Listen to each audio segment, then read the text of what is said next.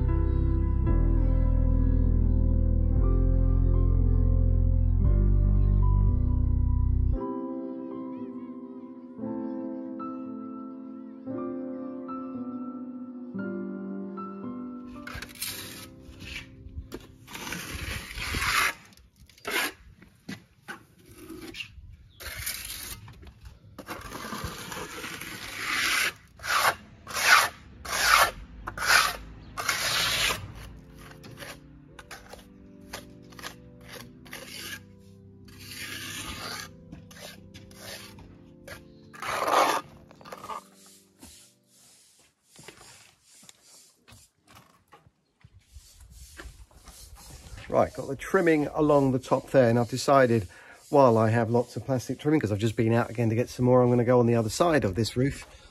I might as well try and do as much of that as I can, so that's that tricky little bit out of the way, so we can concentrate then on making sure we've got everything as flat as we can before we put that top coat on. So up onto the roof.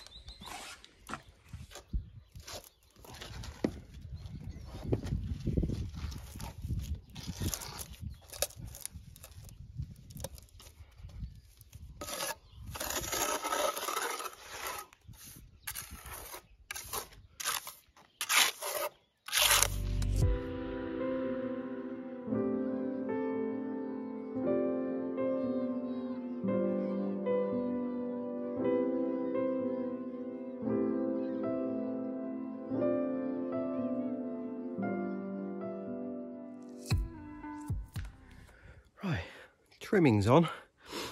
Now I'm going to go to the top section first before I continue down this side. But it is incredibly stuffy, ridiculously hot.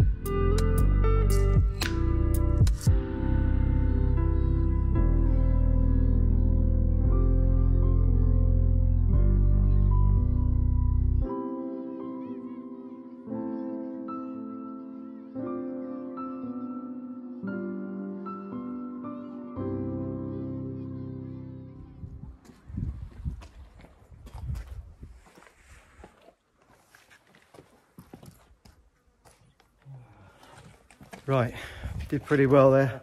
We're at a stage where we can put some good final coats on. That's the daunting bit. Wow, these pesky flies, they're everywhere. This last week, they've just come out of wherever they come out from.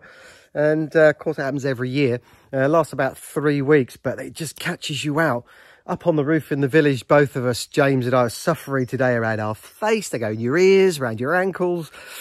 I have had a few suggestions and I will be trying them out. Anywho, I tested the pellet burner. All works great. Temperature's got up a little bit, so hopefully I won't need to use it for a few weeks. Hope so, because I bought the bags on Saturday and they were, what, $3.99 for a 15 kilogram bag last year. And now this year they're $10.99. So everything's really shooting up in price. Now we're all in the same boat, obviously, and all of us are going to suffer from that one. But it's still cheaper, funnily enough, than buying the wood for the salamander. And of course, I would still take this over the salamander because it means I get a good night's sleep and I don't have to get up in the middle of the night to reload it, because it's only a very small salamander and it goes out quite quickly. And once I've finished with it in there, into the house, and I'll be using it in there, unless I can find an even cheaper way of heating everything up. Who knows? Anyway, roof was really hot today, very stuffy. Hopefully we'll get a little breeze tomorrow, and hopefully the cafe will be open as well, because I've been so dehydrated. Anyway, we'll carry on in the morning.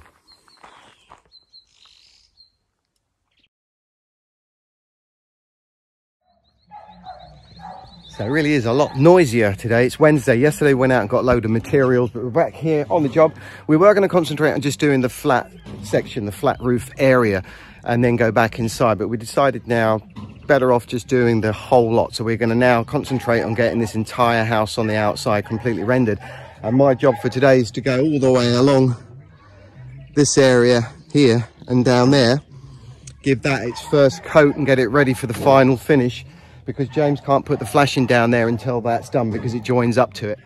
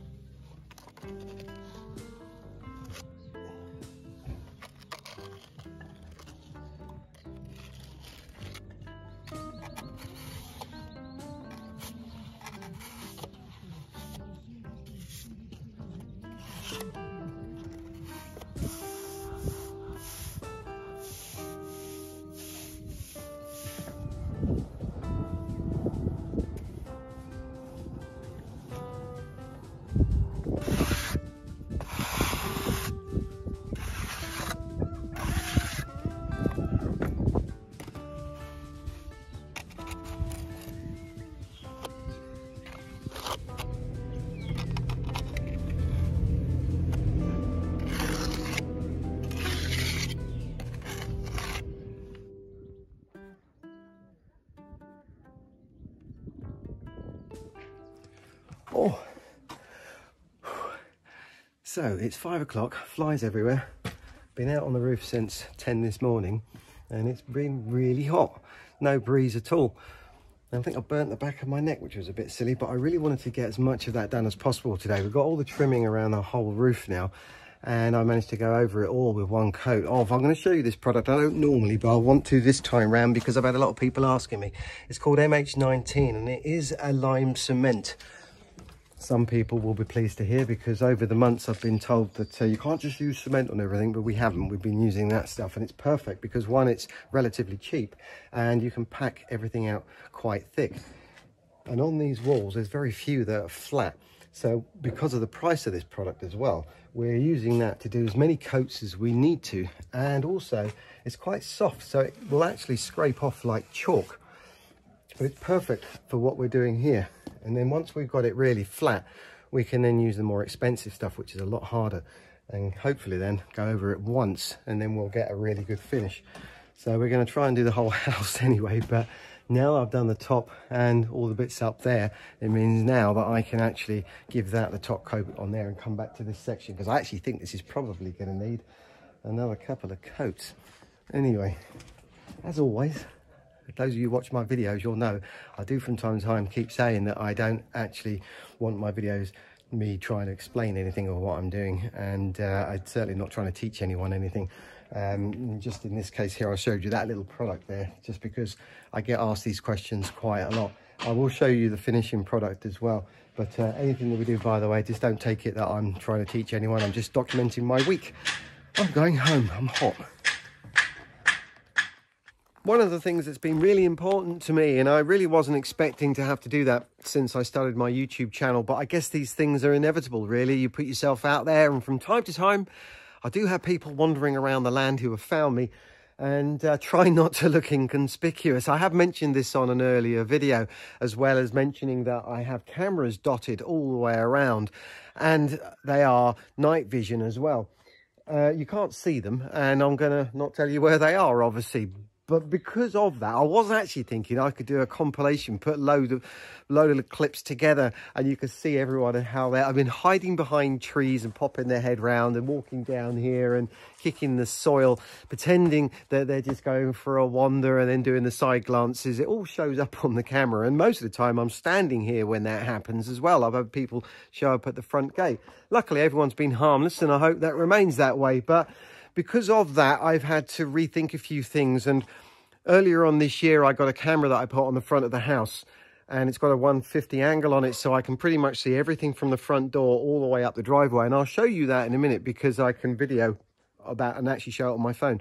But recently I decided what I'm going to do is get another one, because I knew that with the Reolink that they have a newer model that's just come out in August. So I've got one of those for this here, and at the moment I've just put it up there for the purposes of showing you on this video, because I will be moving that. And if I wave up to the camera now, you'll see that it's live and a really good picture quality on there. It's better than the one I have at the front, so having that is brilliant. The thing that's also really nice is it's got really good night vision, and it has a sensor on it, but also it has a microphone. So if I could be anywhere and I can just turn my phone on, and if I sense anything or see the dogs running around or they're misbehaving, for instance, I can just talk into it and it comes out a little speaker on the bottom, which is pretty damn cool. So I got those ones because I knew that here, obviously I want to make sure I'm well protected, although I'm here quite a lot of the time. You just never know. Nosy people, I'm sure no one's doing any harm, but at the same time, you can never be too sure, and hopefully it might just slow people down a little bit.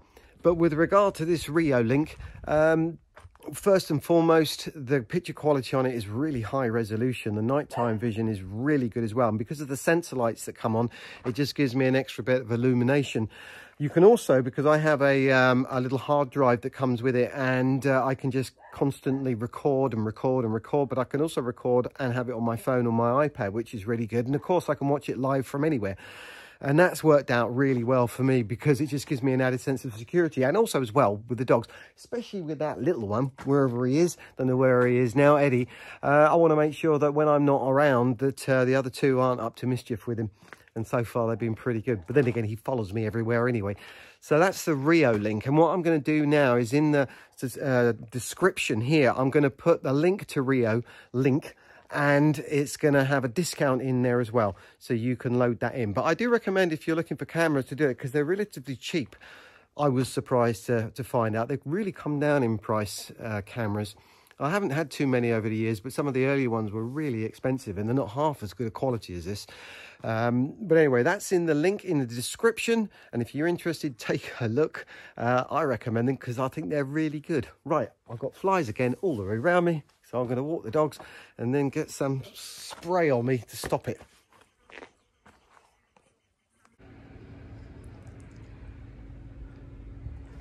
Good morning. Right, we're on to Thursday, and I thought before I carry on with the rendering, the tedious job of rendering up there on the roof, I will just do a little walk around of this house, because I still have a few people from time to time still don't understand the layout of this house, and it is really straightforward. So if I start at the door and just point at the rooms, I'm hoping this will make complete sense to those who haven't quite got it.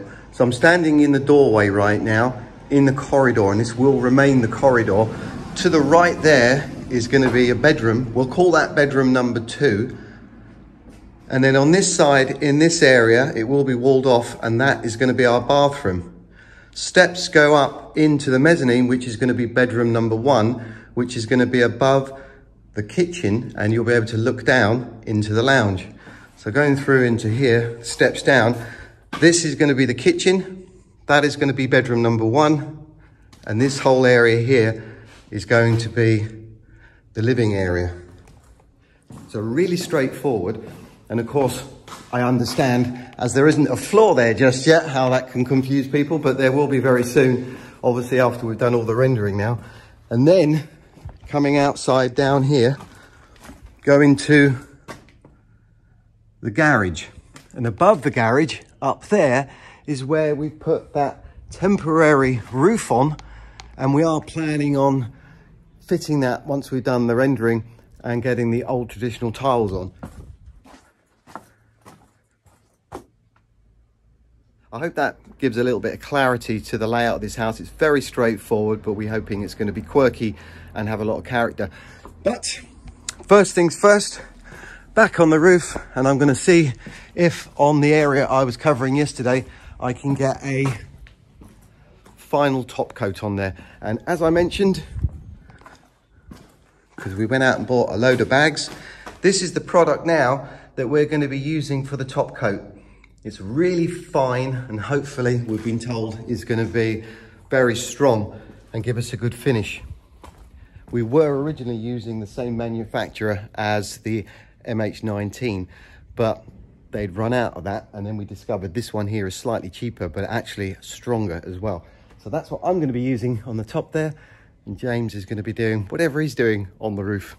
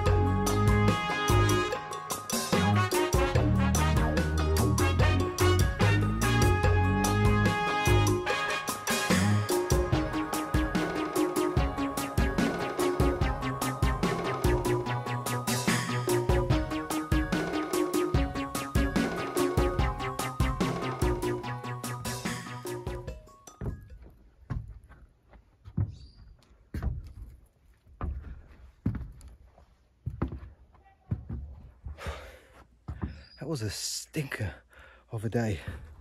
My hands are killing me. So it's just gone 6 o'clock now, and I was determined to get this whole top section done because I don't want to come back to it tomorrow. But overall, I'm really pleased with how this has turned out. I really couldn't have done any better if I tried.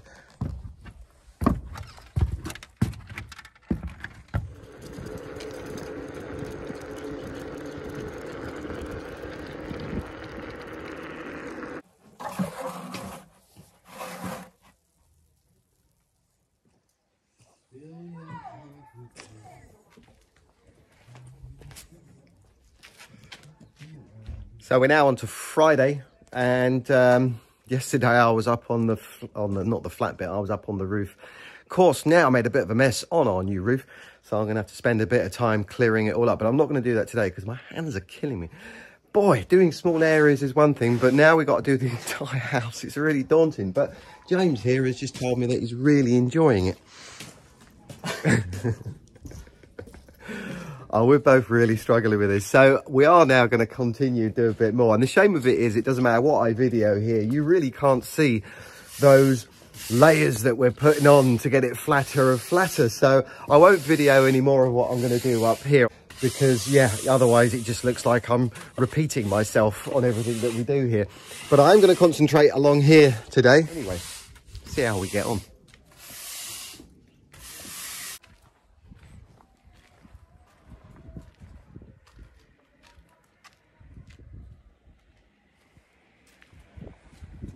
Boy, am I glad it's Friday. My arms, my forearms are killing me. Ooh, taken all day just to do this section here because it was so warped, as I've already mentioned. But now getting it to this stage, it may not look very pretty at this point. Don't judge it until it's finished. This was just all about getting it flat.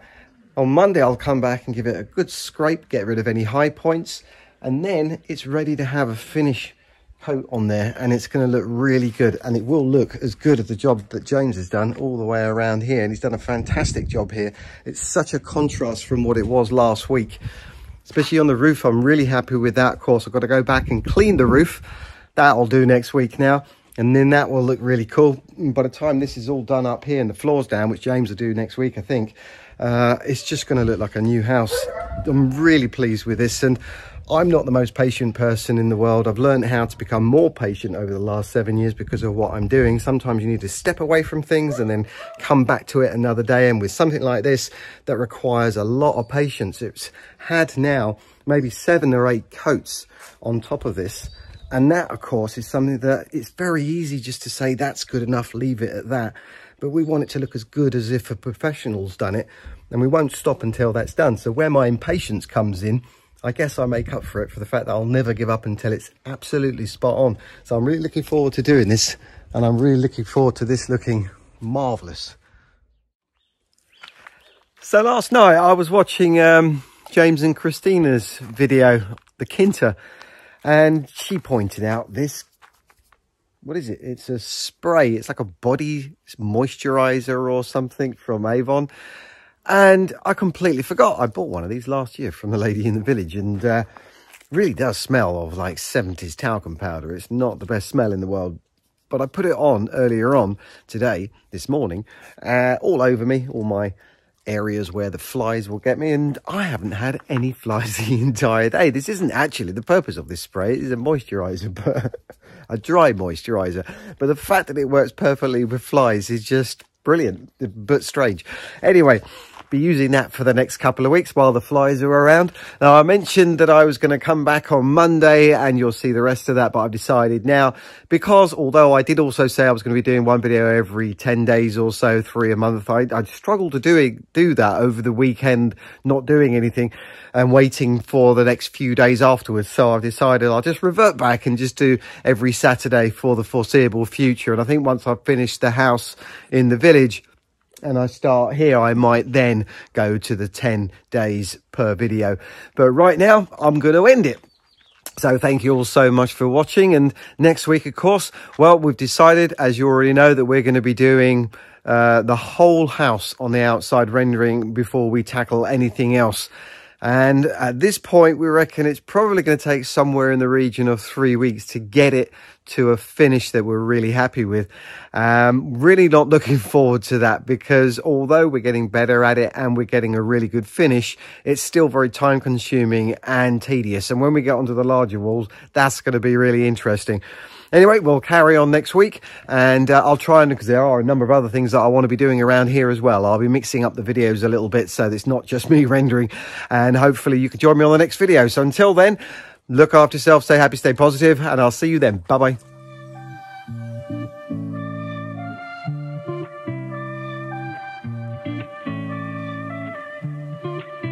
You sure you don't want to go for a walk?